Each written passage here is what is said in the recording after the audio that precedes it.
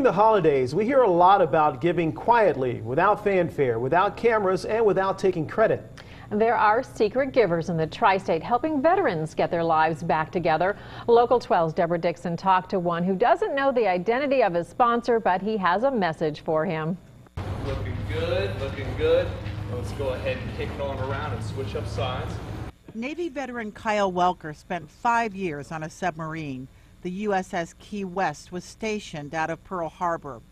A dramatic fall left him with intense ligament damage in his left shoulder that required 2 surgeries. Press away. Distance, distance between the bell and the ground. There we go. Now sweep back.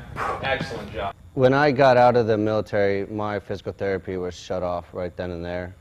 Even with the VA, I didn't get any.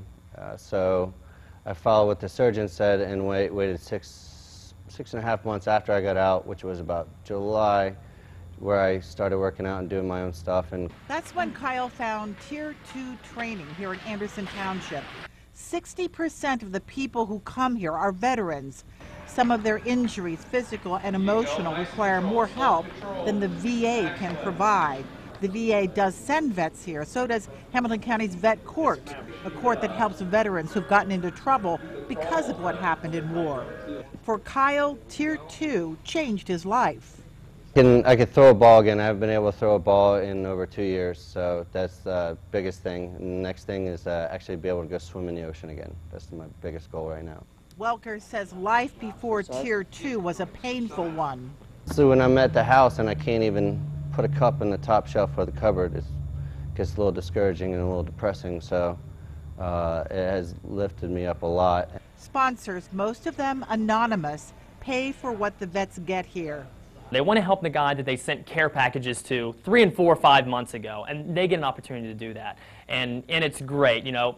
Until those sponsorships come through, you know, they're obviously not enough to cover the training that we're doing now, but we don't turn a veteran away. When there are new sponsors, the VA can send another vet.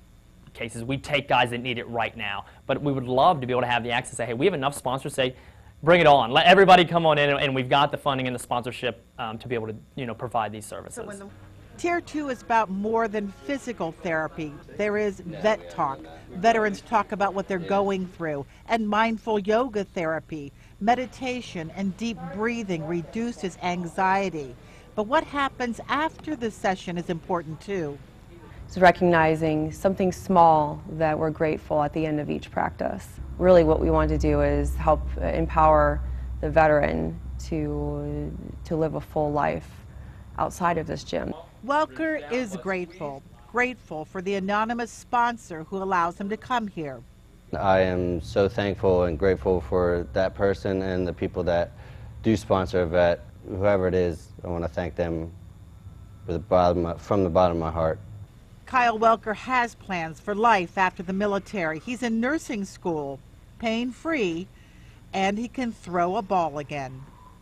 Deb Dixon, Local 12 News. Pretty great. Well, anyone who is interested can call Tier 2 about sponsoring. Just go online and we'll have that number a little later.